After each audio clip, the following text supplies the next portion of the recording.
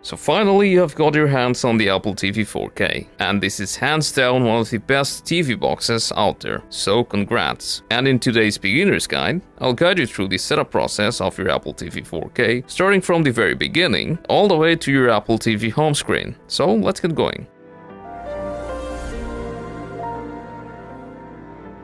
The first step is connecting an HDMI cable to your Apple TV box's HDMI port and the other end of the HDMI cable to your Smart TV. As your Apple TV doesn't come with an included HDMI cable, you'll need to pick a high quality one. Plug it into your Apple TV box properly and then connect it to a power source.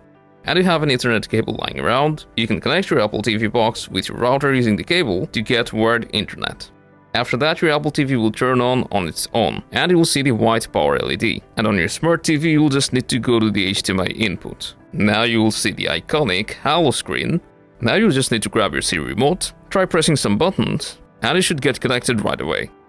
And we can start the setup process by selecting our language, then region, then press continue on data privacy. After that, it will prompt you to set it up using your iPhone or iPad, which is very simple. But if you don't have an iPhone or iPad available, or you just want to do it using a remote, then select setup manually, which I always prefer, because you get the option to customize every settings. So the next option will be Siri and dictation. We'll definitely select use Siri, then it will ask you if you want to improve your Siri and dictation by sharing audio recording. If you don't want it, then just select not now, no big deal. After that, we'll need to connect your Apple TV to a Wi-Fi. Just select your Wi-Fi network from the list, carefully type in your password using the D-pad, or you can also use the swipe gesture, or you can press down on the microphone button at the right of your remote and spell out the letters one by one, which is awesome and really handy.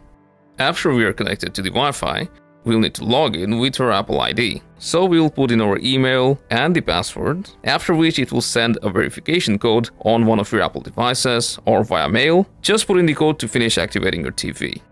Then, enable or disable location services, choose if you want to send analytics to Apple,